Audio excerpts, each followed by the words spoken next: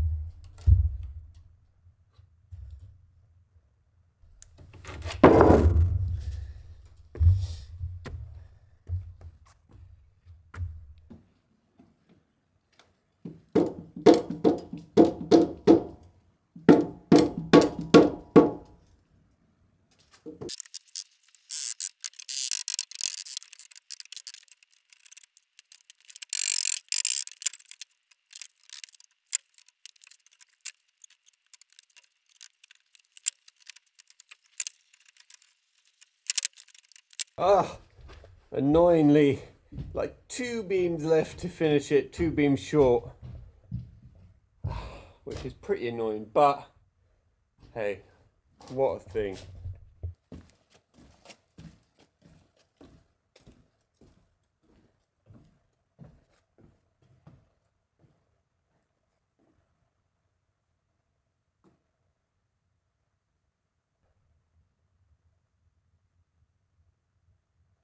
You know, it's super bizarre to be on this level. Now every level, like I've put in, I get to see out of the windows for the first time and gain that view.